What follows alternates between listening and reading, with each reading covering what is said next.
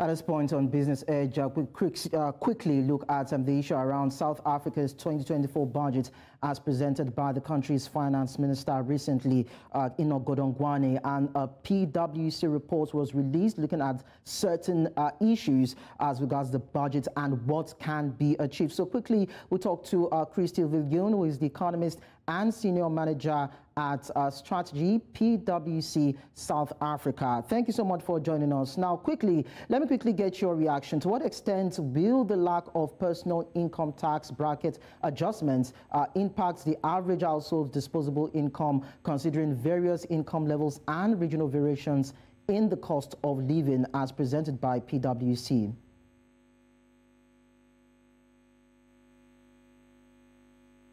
Many people will pay between 0.5 and 1% more tax. So that money gets taken away from their disposable income and it gets channeled to government.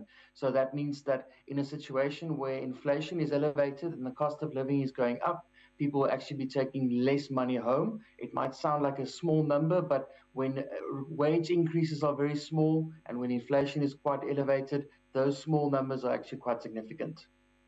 So could these changes affect probably tax revenue in South Africa's broader economy?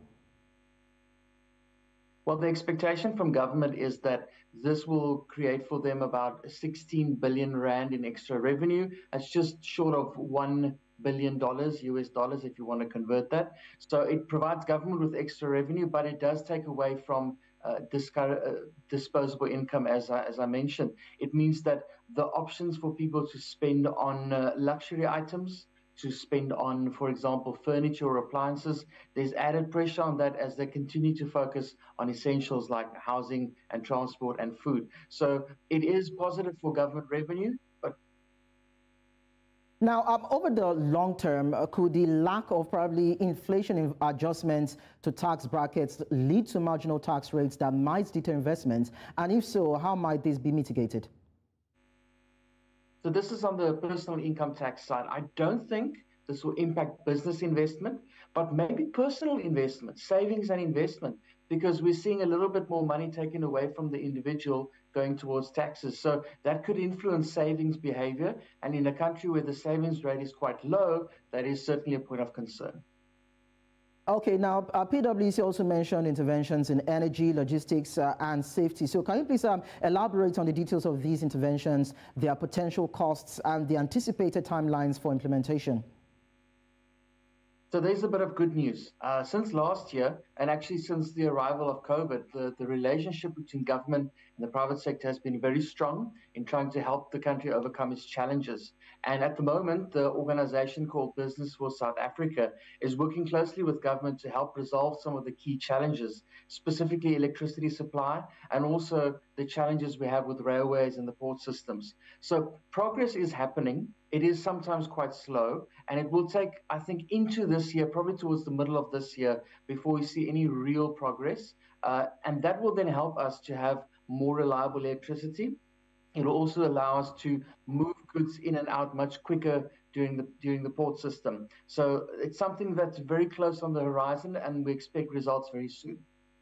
There's a projection of about 1.6% GDP growth, but beyond that, how does PwC assess the potential for higher or lower growth?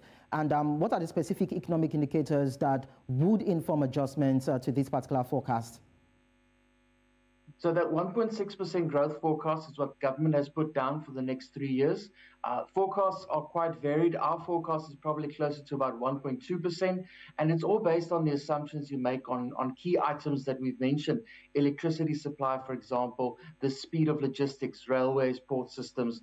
So government is obviously, and I guess to an extent justifiably, encouraged by the progress so far on fixing these elements and expecting them to have more positive impacts later this year and into 25, 26.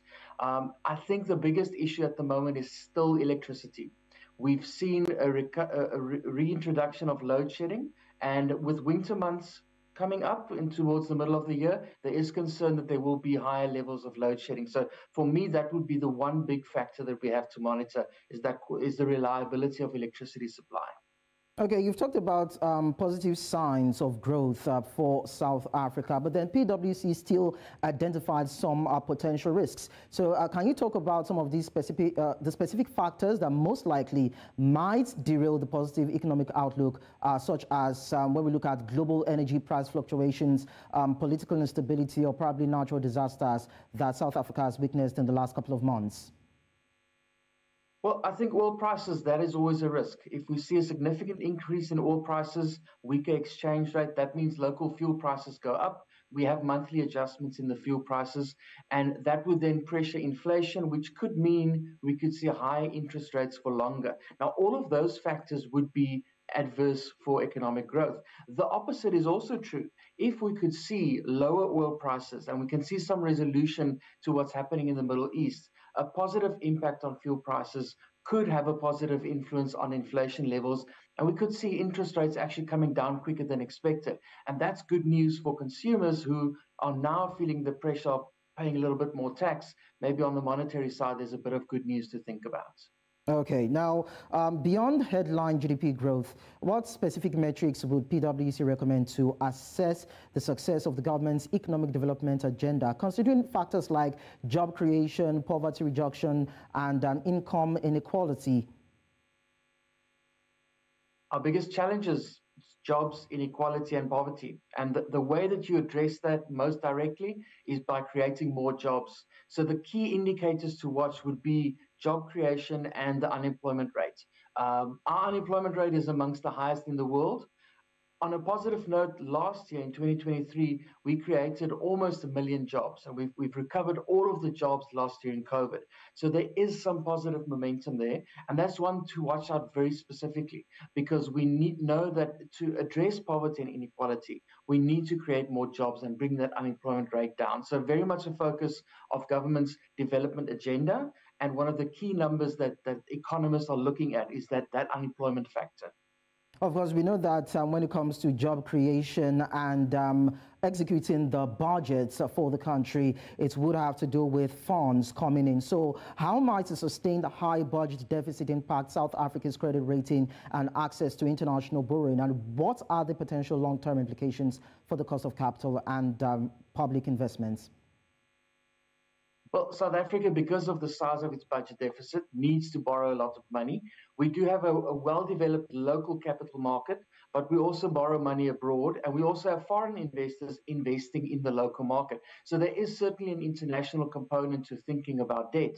And as with most emerging markets, actually most countries in the world at this stage, because interest rates are high, the cost of borrowing is elevated as well. So we've got high interest rates because monetary policy is tight worldwide, but also based on our sovereign risk rating. At this stage, these ratings are stable, with the hope that at some point in the near future, we could see some improvements.